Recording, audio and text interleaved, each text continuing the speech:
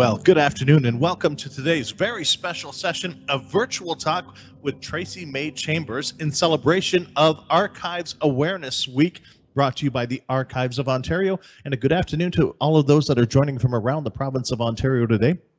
Just before we get to our first presenter, I want to make sure we take that opportunity and remind you of some of the features of Teams live events so that you can take full advantage. If you're an individual that would like to take advantage of the artificial intelligent closed captioning today, I would ask that you just move your mouse on your screen. When you move that mouse, you're going to see a little CC button appear.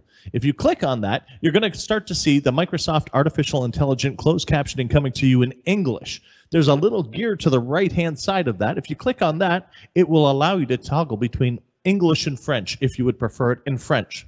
Outside of that, we're also using the Microsoft Teams Live Q&A today because there will be some time for some audience questions later on.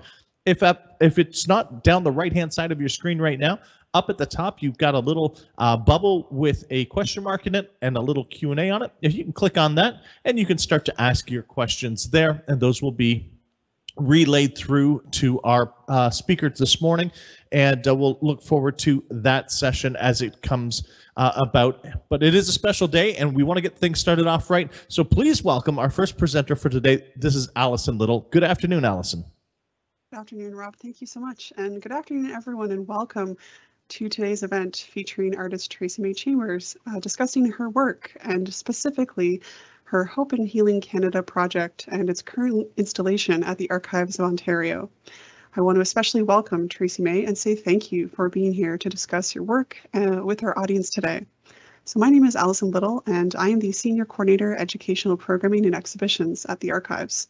Joining us also today from the Archives are John Roberts, Chief Privacy Officer and Archivist of Ontario, and Lani Wilson, Curator of the Government of Ontario Art Collection, and we'll hear from each of them in a moment. Now, before we begin, I would like to offer a land acknowledgement. In a virtual setting where we are stretched across many different locations, the delivery of a land acknowledgement sounds a bit different. I'm here today representing the Archives of Ontario, which is located in Toronto. I also happen to be joining today's virtual session from Toronto on the traditional territory of the Huron-Wendat, the Haudenosaunee Confederacy, and the Anishinaabe, notably the Mississaugas of the Credit First Nation. Toronto is also governed by Treaty 13, or the Toronto Purchase, between the Canadian government and the Mississaugas of the Credit. Many Indigenous nations have long-standing relationships with the land on which our facility is located that precede the establishment of the Archives of Ontario. The records in our collections hold connections to individuals, families, communities, and nations across the land now known as Ontario, far beyond the information a finding aid can describe. As the provincial archives and the second largest archives in Canada, the Archives of Ontario seeks to engage Ontarians with a specific type of documentary history. Yet we recognize that telling the story of the past takes many forms. Many of these forms predate the records housed in our vaults. Many cannot be told based solely on the records that we preserve. It's important for us to connect this acknowledgement with our day-to-day work. In my own work at the Archives, I'm directly involved in determining how and when we provide access to records depicting the histories of Indigenous peoples in Ontario through our exhibits and our educational programming. And I work to create space and feature the voices and knowledges of Indigenous institutions, communities, and individuals in conversations with the records in our collections, and also with our institution. And our collaboration with Tracey-Mae Chambers is one of these opportunities for conversation. So all of this work requires self-reflection, determination, and the will to change. And we recognize it's our responsibility to take on the work of meeting each commitment, to acknowledge the lands on which we're meeting today, and all of the, those of us who are joining from various different places. We must also acknowledge the path forward. So I now encourage all of us to reflect on where you're joining from, including any traditional inhabitants and any treaties that may cover those lands, where you live and where you work and where you're joining from today. And now I'd like to introduce John Roberts, Chief Privacy Officer and Archivist of Ontario. Thank you very much, Alison, and welcome everyone today. It's a pleasure to welcome you to this virtual talk with Tracey-Mae Chambers at the beginning of Archives Awareness Week. So as part of the Archives Awareness Week program, I did want to just take a couple of moments to reflect on the ways in which archives contribute to our society. We're probably most familiar with the role that archives play in enabling us to access our history and our shared experience through the availability and research into our local records. In our case, as the Archives of Ontario, records that tell of the Ontario experience. But archives also serve to provide accountability through access to evidence of actions of institutions such as government that do allow for longer term journeys of justice seeking and reconciliation. And of course, as Alison mentioned in her work particularly, archives are not just for scholarly researchers or for those seeking access in important cases of justice and accountability, but serve as a broad educational resource for students of all levels. And in making serving these various functions, we always try to be creative and diverse in the ways that we engage, never more so than in Archives Awareness Week, which is an opportunity to reflect on the significance of archives each year in the week beginning at the start of April. The collaboration that we have this year as part of the program with Tracey-Mae Chambers brings together two key themes in our work. Firstly, our interest in supporting contemporary art, and also our commitment and dedication to the reconciliation journey. The Archives of Ontario has a very long-standing relationship with artists in the province, and indeed we're recognised as the first public art collection in Canada, the Government of Ontario Art Collection, which dates from the 1850s and is incredibly diverse. Paintings, murals, indoor and outdoor sculpture, furnishings, decorative objects. If any of you have visited Queen's Park, you'll have seen many of our artworks on display, and similarly they are present in courthouses and institutions and buildings right across the province. And since the Archives of Ontario took over this wonderful collection in 2001, we've really sought out opportunities to work with contemporary artists on exhibits and build a collection that is relevant to the issues of today and supporting creative endeavour throughout the province. So we also seek to champion artistic production, not simply preserve the works of the past. And in doing that, look to engage with interesting, novel and immediately relevant forms of art, bringing them into the workplace and into public areas, such as the installation that Tracey-Mae has worked on at the Archives of Ontario site. Perhaps even more profoundly, our collaboration with Tracey-Mae is an opportunity for us to reflect on and demonstrate our commitment to decolonisation and support for reconciliation with Indigenous peoples. Alison mentioned the way in which we try to create space for Indigenous voices within the institution, both its physical space, its collection, and its outreach programs. And indeed, our work is very much about understanding the impact of government on peoples throughout the province and paying tribute to experiences and helping through various ways, both through the artistic work and through access to our records, that individuals have a safe and welcoming destination where they can come to terms with stories and engage in that reconciliation journey. So we do that through working with groups that are seeking to understand the legacy of residential schools, through challenging ourselves about the way our records are documented and described in the language that is used. And of course, by engaging with work such as Tracey-Mae's that brings events into focus through artistic reinterpretation.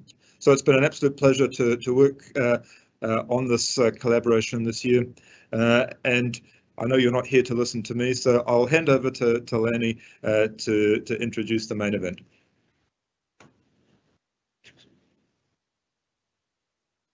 Thank you, John. Hi, everyone, and welcome. I'm Lani. I'm the curator for the Government of Ontario Art Collection. I'll just introduce Tracey-Mae by saying that we were absolutely thrilled when she first contacted us to propose her project for our space.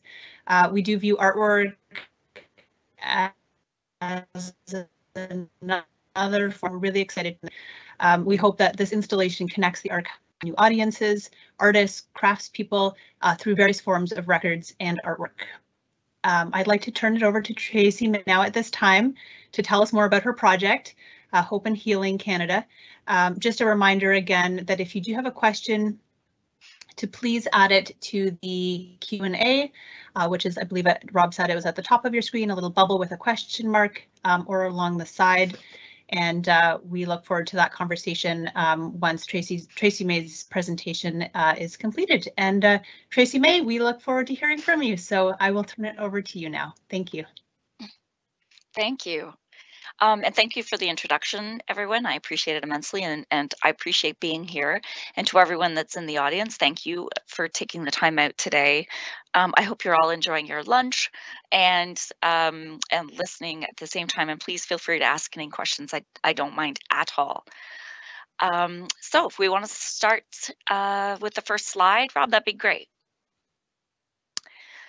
So this project, I'm hoping that you've seen it in the archives window, and if not, there will be a photo of it within this talk today. So just to give you a background, I began this project. I was having trouble sort of sorting out what I wanted to do next, and lacked direction, I think, and just motivation. I think a lot of people shared that feeling as the pandemic rolled along and just kept rolling along. And I wanted to be able to tap back into my creativity and see what the best way forward was from how we were feeling as a country, as a society, and across the world, this whole event that happened and affected every single person on the planet. And if you want to move to the next slide, Rob. Thank you. So I made a list. It was a long list. So these are the ones that are most poignant. When I decided on this project, it was when the first children had been discovered, and it was, to me, illustrated the lack of connection between settlers and Indigenous communities. And so I felt that originally. But I also felt these other feelings at the same time. And I'm sure many of you felt the same way, or in addition to these, had other feelings, but I felt hopeless, really hopeless. And, that led to feelings of depression, and I was afraid of COVID. And then I was seeing things that were happening in the United States. I actually was in the United States for 6 months at the beginning of COVID, and in the Deep South, and it was horrible. So and that made me even further sad and confused, and it was horrible. And I understand and recognize that the pandemic has been and continues to be detrimental to everyone, and hopefully we're moving out of this. Yeah, so if we move to the next slide, Rob. Thank you. So I decided that installation work was the best way to address how I was feeling. I am a sculptor predominantly, but I couldn't find a way to convert those feelings into sculpture that was accessible and be able to really reach people across a wide demographic. So through these installations, I'm trying to communicate that we are still connected, although that's sometimes hard to see, isn't it? It's hard to recognize that we are connected to our neighbors, we are connected to our families, but we're also connected to the people who are in our greater communities, and communities sometimes that we don't necessarily see on a daily basis, and that being the Indigenous, Inuit, and Métis people of Canada. So when I started writing, I just write sort of random things in a book and then try to pull those things together into something that's cohesive. And I found myself just like deconstructing my own ideas about superiority, especially when I was down in the States, and how colonialism affected people in different ways, and that level of privilege, particularly where I was insurmountable. I can't even describe the way that it was down there. But anyways, and I recognize that is here as well, but it was most most certainly more distinct when I was in the United States. So I was trying to sort of sort out how I would felt about decolonization. So I started writing about that as well. So I don't know, I know what decolonization looks like to me, but I don't know how that applies to the larger world, and how it necessarily works within institutions such as the archives or in other spaces. And I appreciate specifically the archives for allowing me to and welcoming me to do an installation in their space, because much of the truth of our civilization here on Turtle Island comes from places like the archives. And in order to move forward with the truth and reconciliation, we need to address that truth in order to be able to move forward into reconciliation, and part of that is decolonization. So I looked at my own work and I looked around at the unbalanced power dynamics in our civilization and what that looked like within my own life. And I realized that colonization was at the root of a lot of those feelings and the way I was looking at the world. And I wanted to sort of tear that down in my own life before I started looking outwards. And it was fairly easy to do because we didn't have anything else to do. And I was at home in my own space. So it was easy to look at myself really, really deeply and look at my own family and sort of tear that down. And we're ready for the next slide. So if you have seen the photographs of any of the work, and I urge you to do so, the best place to see them is on Instagram, and you just look up my name and it'll come up on Instagram. And you'll notice that they are all red. And as much as I would love to use other colors, red was the correct choice for this body of work. Yellow is my favorite color, but obviously was far too cheerful for something, as serious as this issue is. So I used red because it represents power and anger, but it's also a racial slur. So that was a big reason for me to use it. It's, we use it for red stop signs because it indicates danger, and but it can also be courage. And oh my gosh, I'm so sorry. My bad. But it also represents power and courage, and I wanted to have that involved in the work that I was doing as well. And I think how visible it is against whatever the background is, whether it's inside or outside, whether it's winter or spring or summer, it doesn't matter. It is a mirror to how invisible Indigenous, Métis, or Inuit people are within Canada, within Canadian society. So that was another reason to use the red as well. And we can move on, Rob. So I started in my own space. So the space on the left is actually my own living room. And you can see yellow is my favorite color because I have yellow chairs that no one's allowed to sit in.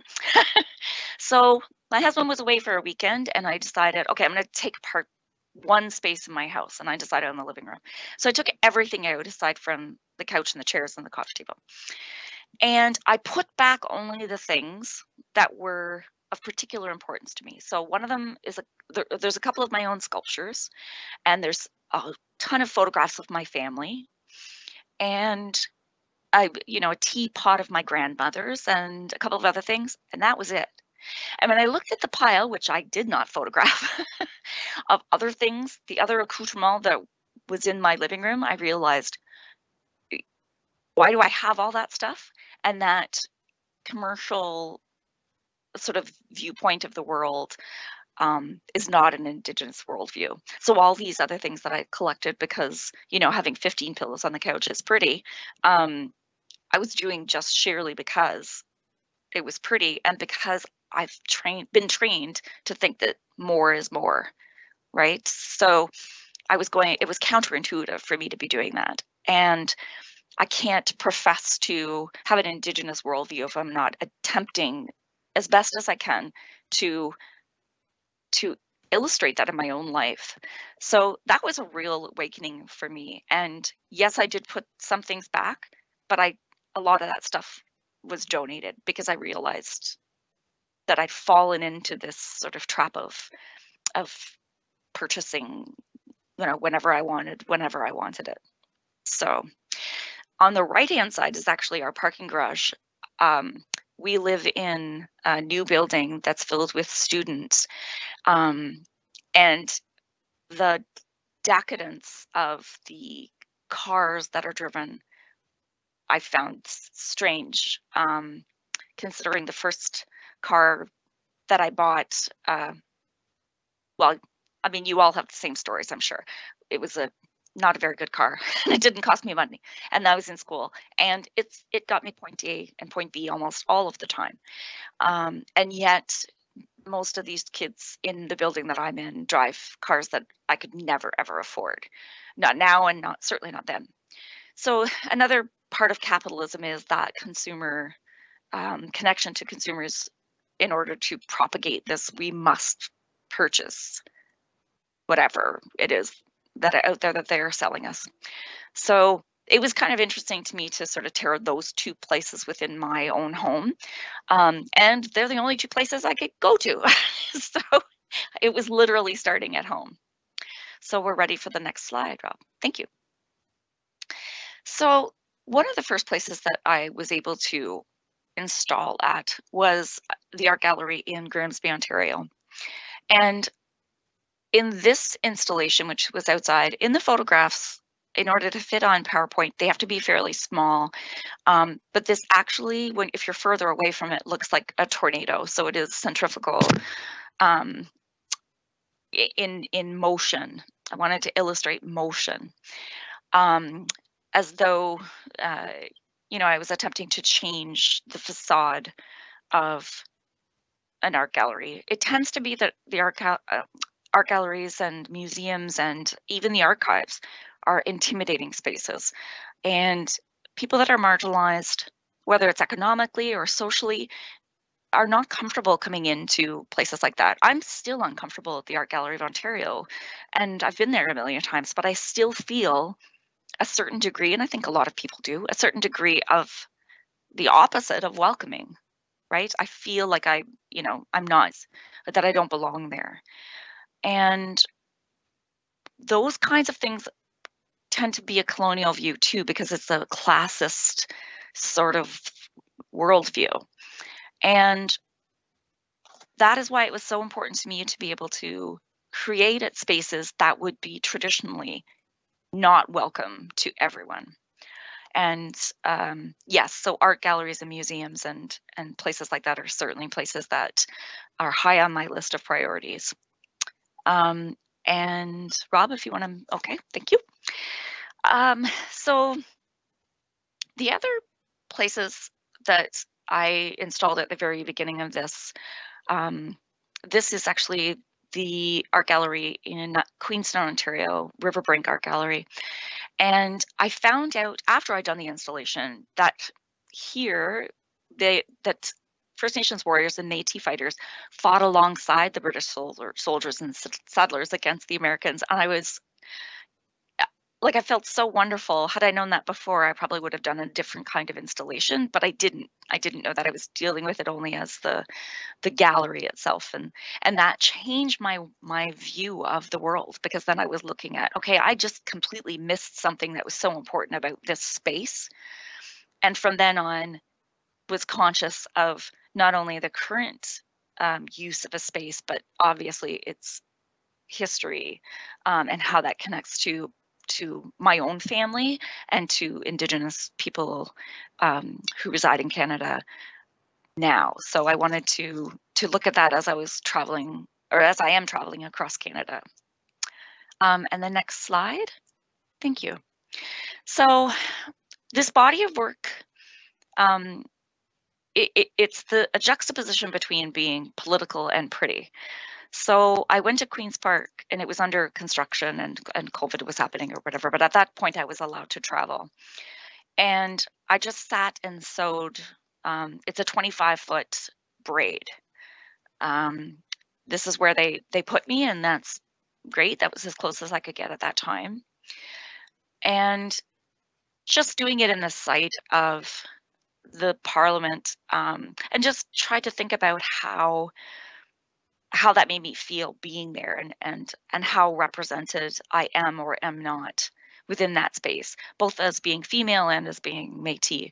How am I represented there, or am I represented there, both in a negative and positive light? So it was a great space to create, just because I ended up with lots of writing afterwards about how I felt about being there. But I also feel it's just in my nature to make things pretty. So this is at the Thompson Gallery on your right-hand side. And I found I spend a lot of time making roots to the ground, and this new growth from flowers or trees to the treetop itself, and just connecting those who've gone before us, and connecting us to the new growth. So it's hard sometimes for people to see this as both of those things. They either see it as political or they see it as pretty. So sometimes I have a hard time with that, but it doesn't matter. The fact is that it is a political intervention into a space that is traditionally not welcoming to everyone. And the next slide. Thank you. Okay, so sorry, it's always a big sigh before this series of photographs I'm going to show you now. This is Shingwalk Residential School in Sault Ste. Marie. This is actually the Anglican church that was built on the grounds in front of Algoma University. And it's a lot of the furniture that you see in the photographs on the left-hand side was built at the wood shop at the residential school. And I found that really hard to stomach, just because, well, not just because the skills that were taught at these schools were not equatable to use within the world, the greater world. Teaching a young man woodworking, an Indigenous young man woodworking, he can't leave that school and be hired by a settler woodworking shop, because he's not going to be hired. And there are no woodworking shops on his reservation. So it just seemed, the whole time, not the whole time, but quite a lot of the time I was working there, I thought it was just obscene that this work was being done to build a church for parishioners, not the students, but for parishioners, by people who had a different worldview of religion and whatever that means to individuals. Each person is very different in their spiritual self. So it was a hard space to work in, for a variety of reasons, obviously. So the book that you see in the right-hand side that is red colored is actually the list of the children that they know are in the graveyard adjacent to the school. Those are the ones that they do have records of. It is really disturbing when you read the dates, names and dates of these children, and how little they are. These are tiny children, and it's just, you all know the terrors of this, the stories that we've heard. I know you've all heard lots of stories, and when you think about your own children, if you have children or you know someone with children, how that would feel to not have that child. And then I see these names in here, and the children are buried next to an Anglican church, and they're certainly not Anglican. It just was a terrible feeling being there. This was a really hard place to work in, and not just because there was no heat and it was super cold. So I was looking for a large, a stick or something to a pole, because I couldn't reach and there was no large ladder. And I actually found a box of hymn books. So the books that you see on the floor at the front of the church are adult hymn books and adult Bibles. And they're all open. and the ones heading out of the church are turned upside down and have the red thread is laid upon that. And I wanted to hopefully illustrate the fact that within the church itself, whoever it is who believes in that Anglican faith, that book is still open. And as these children are exiting the church, the book is face down, and I'm hoping that they have let go of whatever it was that they were. I don't want to use the taught, but indoctrinated during that time. I hope they've let go of those, the shame and all of the feelings that come with religion. I'm hoping they've let that go as they've exited that building. It actually does follow straight out to the front steps of the church and down the steps. It's a very, very large space. So I was unable to photograph it all in one shot, also because there's not a whole lot of light at the end of the day due to the season. So places like this, I'm doing the installations not because I'm trying to decolonize that space. I'm just trying to pay homage to the students that resided there and to the survivors who allowed me into the space, and I'm so honored that they did. But it was a really tough space to work in. And if Rob, you could slip to the next slide. So these are new installations at Stratford Art Gallery.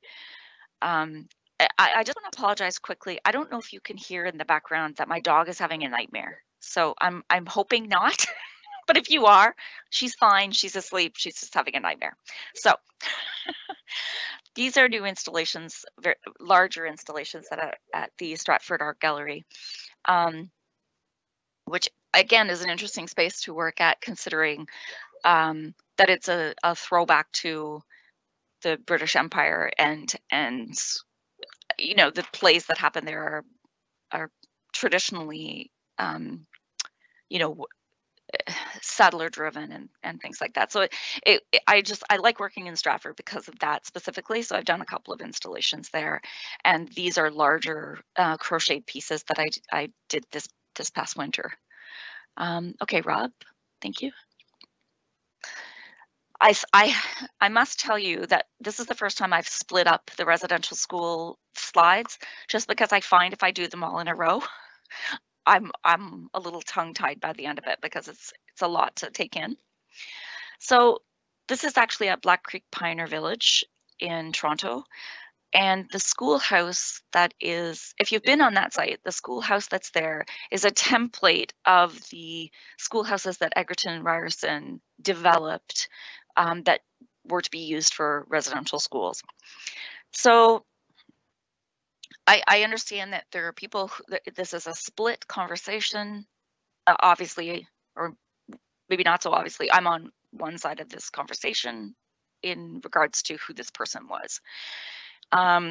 So when I was there, I created an installation that elevated the teacher's chair, the authoritative teacher's chair at the front of this classroom, and created a crocheted sort of tangle to represent colonialism above that chair, which was supporting that educational model to get the Indian out of the Indian, so to speak. So there is a train of thread that comes off of that and goes up the aisle between those two boys and girls section of the school, and there was a distinct cut between the front of the school and the students of the thread. It's a straight cut, and that can either illustrate that the connection between those two things are cut, or that there never was one,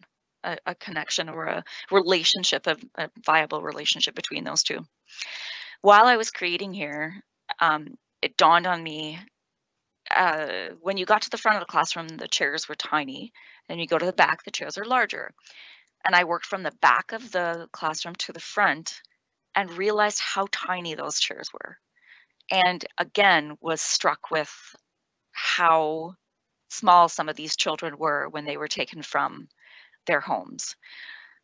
And that was really tough. And so what I ended up doing was building a longhouse over top of the chairs. Another building, this building had no electricity, so by the end of the day, it was very difficult to take photographs because there was no way to do so. So it's hard to see it. I understand that in the photograph, but I wanted to bring those children back into the longhouse and have them protected and loved and cherished by their families and by the community at large, both the Canadian community and our Inuit, Métis, and Indigenous brothers and sisters. And to the next slide, Rob, thank you. This installation is at, or sorry, I just took it down, my bad, at the Guelph Museums. Within this photo, it is hard to tell, but on the left-hand side, in the top of the right-hand corner of the windows in the left-hand slide or picture, there is a point, a center point. And that center point does actually line up with a round stained glass window in the church that's next door to, it's a Catholic church next door to the museum, sorry. Because I wanted to look at that church from an Indigenous view, an Indigenous lens. So I made this sort of stained glass window created with the thread looking out at this church. The view on the right-hand side is actually at nighttime, so you do see the thread a little more clearly. But it's a very large window, 3 stories high, and it was covered in thread looking through at this church, and how I tended to be thinking about the relationship between the church and Indigenous people on Turtle Island. Given the trip that just happened to the Vatican, this is an interesting slide to me, just because the things that are happened, and whether you view that in a positive or negative light, that's still it's still addressing one of those 94 recommendations within the Truth and Reconciliation document, that this is something we need to talk about, our relationship to religion, or the relationship to religion, and how we can address that, and how to even decolonize that. I'm not even sure how that's approachable, but something like an apology is a step in the right direction. The building itself that I'm in, the Guelph Museums, was actually a nunnery, and so there on the front of this building there is also stained glass windows. So it was like I was creating from the inside, both mirroring the stained glass windows that is at the church, but also the stained glass windows of this place that protected the nuns. And that felt poignant to me because, and I struggle with this because I know that it offends some people, but there was no protection against the nuns for the children within the residential school system. And so it is a difficult conversation, and I recognize that decolonization, what that means to different people and how they perceive it, and there's a whole realm of feelings about that, from hostile to completely open to that, which obviously the archives is, but there are spaces that are not as open to that kind of a conversation, let alone a change. And if you want to go to the next slide, Rob. So we have another residential school here. This is the Mohawk Institute in Brantford, adjacent to the Woodland Cultural Center. This tree, and right now the name of the type of tree just went right out of my head. So he's been here for quite some time. It's an old tree, and I wanted to install here with the view of the residential school, because there would have been children who would have sat under this tree and would have interacted with this tree and perhaps climbed this tree. And so I created, again, those roots to the ground and this trunk up to the new growth. And I wanted to, again, have that conversation between the, the elders that have gone before us and children that are still to come. What's interesting, a couple of things happened within this site that were really wonderful and really horrible. One of them was the entire time I was working, the Geronimo, who is a survivor of this residential school. Sorry, one sec. Was doing the land survey in the field next to me. So it was a tough installation because they were going up and down with the machine. And it was really, I really wish I'd been there on a different day. It was a hard day to work there. A positive thing was that the cameraman that filmed the installation while I was installing, I'm really sorry, guys. My bad.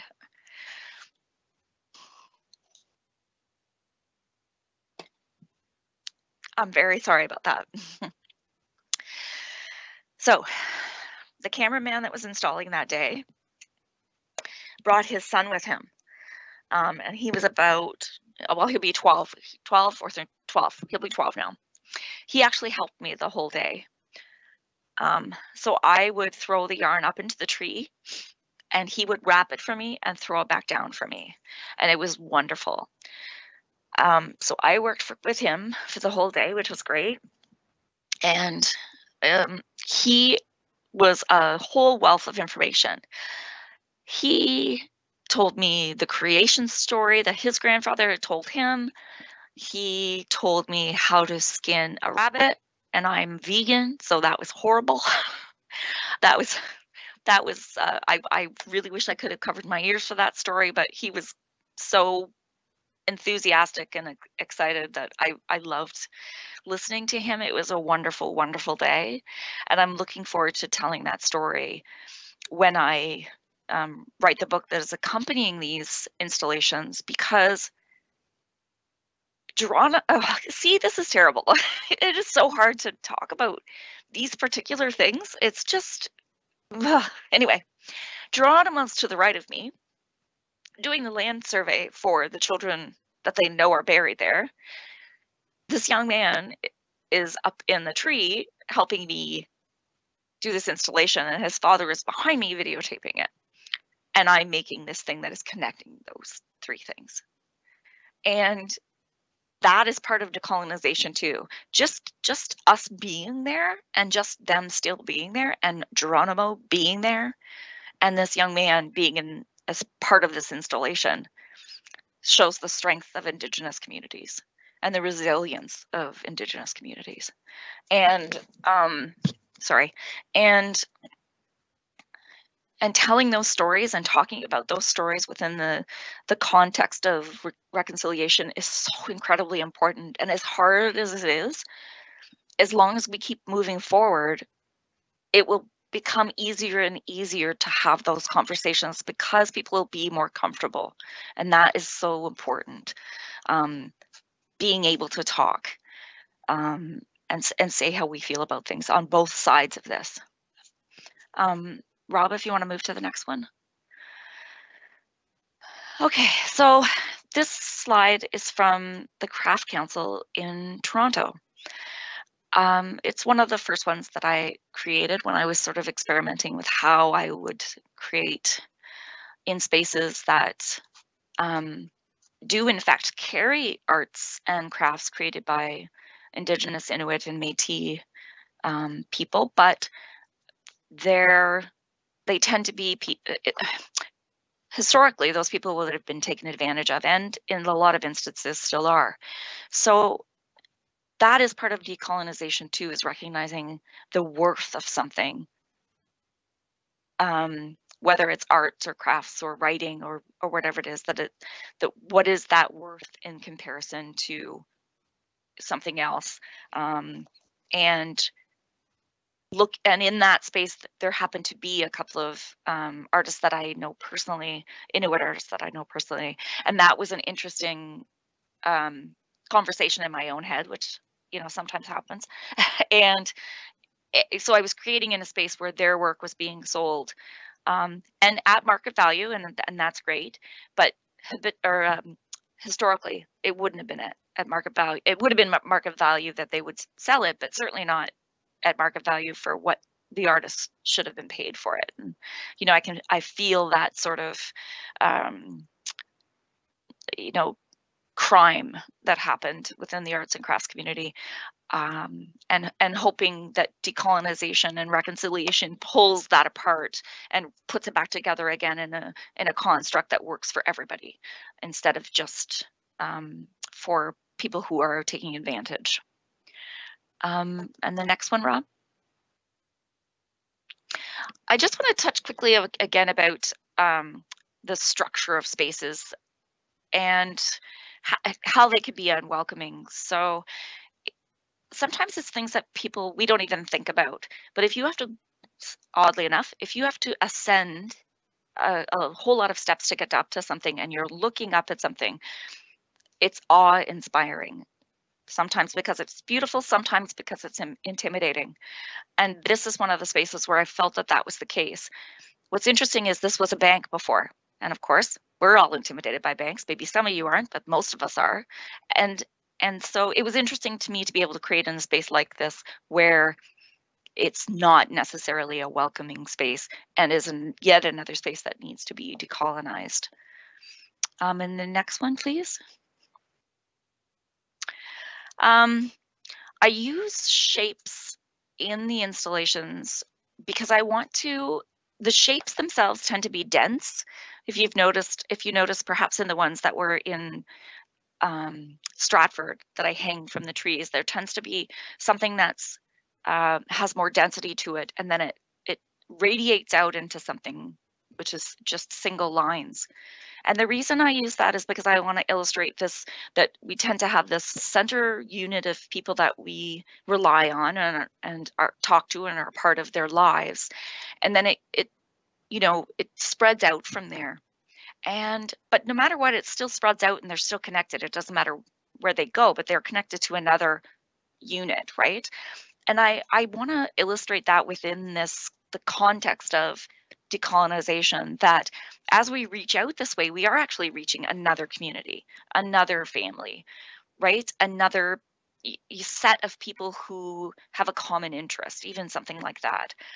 So creating the shapes within sort of this web of colonization is a lot of times how I'm thinking about things when I'm looking through. And I think as we start taking apart institutions or institutional viewpoints, maybe that's what we're doing, is we're pulling apart those little threads until we can get to that center thing, which is really where we all are connected together, instead of looking at it as it's all sort of this chaotic mess of things, when it's really not. It can be pulled apart and put back together again so that it's more interlaced between these communities. And the next slide. Thank you.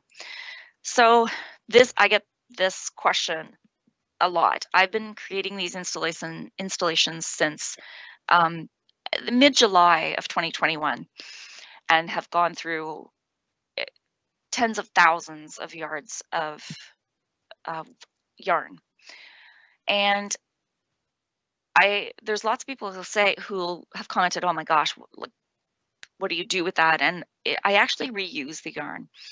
I take it apart. This is what to the left is what I get sent back, as well as the structures. And to the right is that, hunk of wool there, rolled up, because I do reuse it.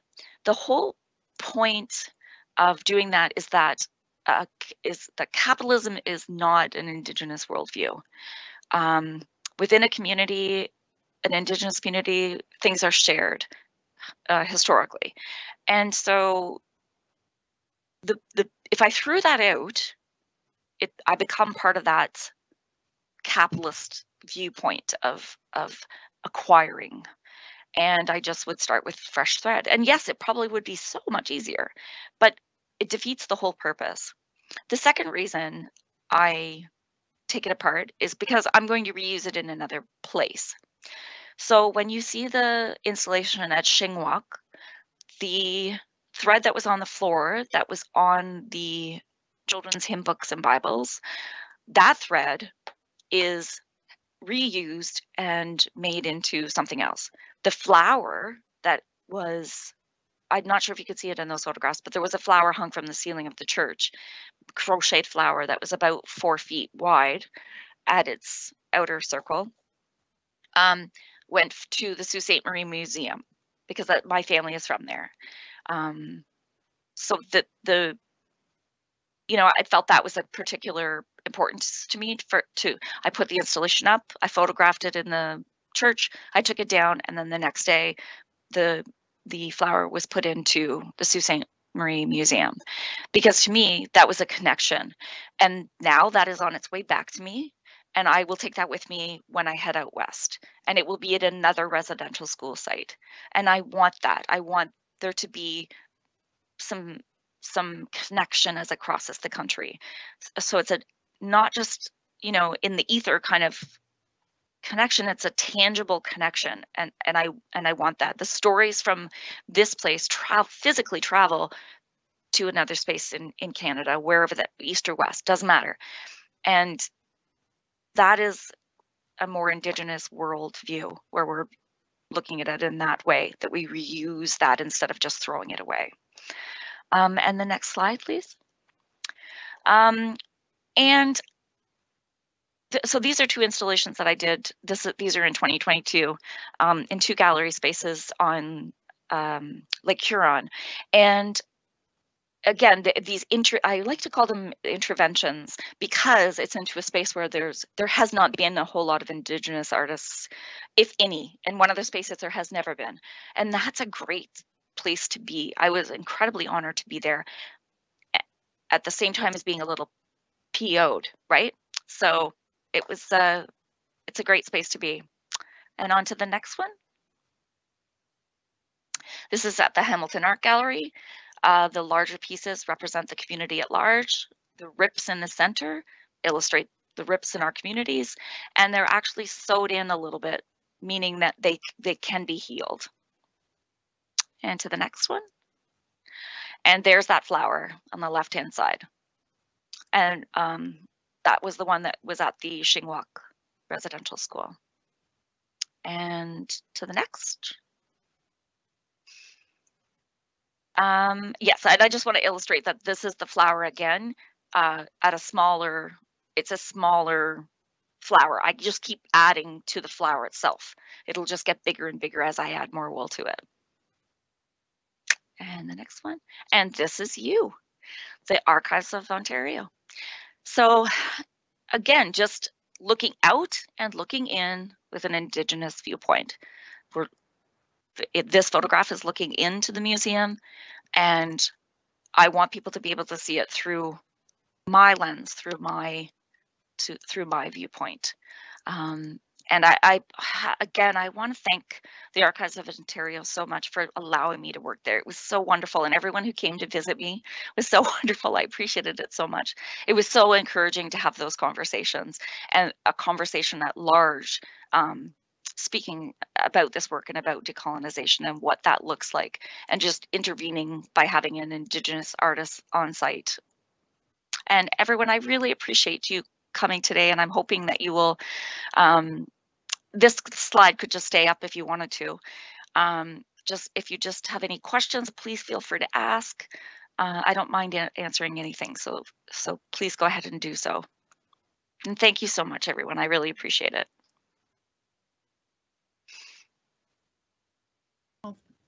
Thank you very much, Tracey-Mae. I certainly enjoyed your presentation. That was very illuminating.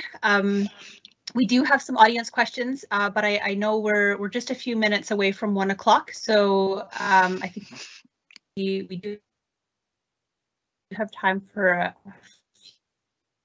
few of them. About your background. I'm sorry, you went in and out there. Oh, my apologies. That's okay. One of the audience questions was just about if you could talk a little bit about your background. My heritage, or is that what they mean? I think that's Okay. most likely what they're asking. Yes. Okay. Yes. Like, what does that mean? I'm Métis. My family is from Sault Ste. Marie, but before that they were from Drummond Island, and yes, so Métis. Wonderful, thank you. I'll read another one here. You mentioned that sometimes it's difficult for viewers to think of your work as both political and pretty. And this audience member was wondering, you know, it's often best to describe artworks in both a celebration of their aesthetic qualities and the underlying messages they communicate, because otherwise these messages could be shared through a different medium than art. So I love your work for the way it simultaneously is pretty and political. My question is, could you share some of the audience responses to your work that you've received? And have you had any responses that made you look at your own artwork differently or shaped some of the later installations you've made? Oh, yes, absolutely. So almost all of the interactions with people are positive. It's amazing, and people get it, which is kind of weirded me out at the beginning because I thought it was a little too frou-frou, but and that's not, yeah, frou-frou is probably, there's a better word than that, but yes. So no, people have been really on board. They get it as like, they get the connection. They get the use of the yarn as a connection, as a literal connection, which is great. And have their comments changed the way that I've done it? I just, that they like the more complicated work, that representing how tangled colonialism is within our community, our structures of our community, the institutions in our community, if that makes sense. Yeah, wonderful. Thank you. I think we have time for one more here. This person says, hello, I'm a professor of anthropology at Western University. We often have talented Indigenous students working on some of the difficult issues you touched on today. We are always wanting to be sure that they are supported as best they can be when the work gets so hard. What kind of strategies do you use for self-care or sitting with such emotional work? I make more work. I know that sounds stupid. I know it does, but I just make more work because it just sort of, it sounds so stupid, but it just translates into the next piece of work. And so it's just this constant flow. I honest to gosh, when I finish next fall, so the last day of this work is September 30th, 2023. I'm going to stop at that point. And at that point, I'll start working on the book. And then, you know, so I will just transfer it into the next body of work. And it seems to be working for me. Yeah, I just physically put it into the work. That sounds so silly. But honest to gosh, that's how I do it. Well, that's really helpful, Tracey-Mae, and maybe that ties in a little bit more to some of these other questions we're receiving, which are wondering about what your next work might be, or where do you see this work going? What is next for you? Oh my gosh, I have no idea. I really don't, because this project, I mean, I have like 100 left to do, so I can't even see past Red Thread at this point. Maybe, I don't know if there's any life after Red Thread. It's just so, it's taken over my whole life. So I'll go back to sculpture, that I know, so I can use some colors. And if anyone out there has any questions, just, you can email me. Like, certainly feel free to look on the website and just email me. I don't mind at all. Or look me up through Instagram. I don't mind at all. Sorry. Go ahead. My bad. Oh, no, not at all. Sorry. And I was just going to ask, you have plans to have this installation at other locations in Ontario, and then you're going to move across Canada. Could you talk a little bit more about that? Yeah, so I just did one. I finished a very large installation at the Cambridge Art Gallery in Preston. It'll be up on Instagram in the next, well, when I'm finished here. And then I'm off to Montreal for the Indigenous Biennale, and then another very large art installation sort of celebration in Quebec City, and then I leave for, oh no, sorry, yeah, and then I leave for Vancouver. And then I'm gone. I'm only home 2 days in May or something like that, and 3 days in June. Like it's quite a consistent traveling schedule, so they're all over the place, which is great because the places like museums and galleries and places like archives, I have a couple of other archives at this point, and they want to talk about this, and it's such a great conversation starter. And that's so important because starting a conversation and then maintaining the conversation is really difficult. So if I can help with that at all, just by having, it's just art, but it's not, right? So if it can start a conversation, that makes me super happy. Wonderful. Last question. What happens to the red thread when you're finished the installation? They're actually going to be made into blankets for the homeless, which is insanely awesome to me. So I have a group of ladies that I know that have a knitting club, and that's what we're doing with it. So there's going to be a lot of red blankets. So and I will send them across the country because I have, like, it's at the point at the end of it, I think I'll be well over 100,000 meters or yards. So I'll have a lot of blankets. So if you see red blankets anywhere, they're from me. Which is so great. I'm so grateful they can go to something so incredibly worthwhile. Yeah. That's wonderful. Well, that's very inspirational, and I think that's we'll conclude the Q&A there. I know we're just a few minutes over 1 o'clock, but I just wanted to thank you, Tracey-Mae, so much for taking the time to share your project with us, and of course for the installation at the Archives of Ontario. I also wanted to thank everyone who is involved with this project and event today, including John Roberts for his remarks, Alison, Ashton from the Archives of Ontario, as well as Rob Irwin for his technical skills in making this Team Live event happen today. And of course, I wanted to thank all of the audience members for joining us and for listening and participating. So thank you very much. I just also wanted to remind everyone that Tracey-Mae's installation can still be seen for a few more days at the Archives of Ontario. And please visit our website, ontario.ca/archives, for more information. A recording of this event will be available afterwards in French and English if you would like to rewatch. And Tracey, maybe I could leave you with the last words on how people can find more information about you, social media, if you want to end with that. Yeah, sure. Easiest way is just to put my name in Google. That's fine. Just Tracey-Mae Chambers, or the hashtag Hope and Healing Canada on Instagram, or Tracey-Mae Chambers on Instagram is the best way to do it. And then my website is www.traceymae.com. Thanks, everyone. I really appreciate you being here. And thank you for the questions. Thank you.